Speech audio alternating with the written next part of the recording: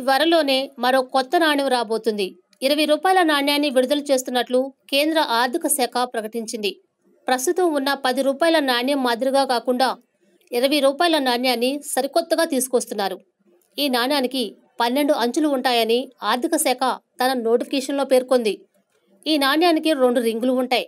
వెలుపల రింగును 65% రాగి, 15% జింక్, 20% నికోల్తో తయారు చేస్తుండగా లోపల రింగును 75% రాగి, 20% జింక్, 5% నికోల్తో తయారు చేస్తున్నారు. నాణ్యాన్ని ఎప్పుడు విడుదల చేస్తున్నారన్న విషయాన్ని మాత్రం ఆర్థిక శాఖ వెల్లడించలేదు.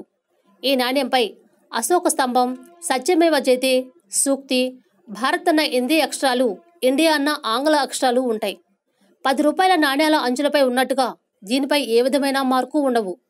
దాదాపు 10 ఏళ్ల క్రితం 10 రూపాయల నాణ్యం చలామణిలోకి రాగా ఆపై 14 సార్లు డిజైన్ మార్చిన సంగతి తెలిసిందే.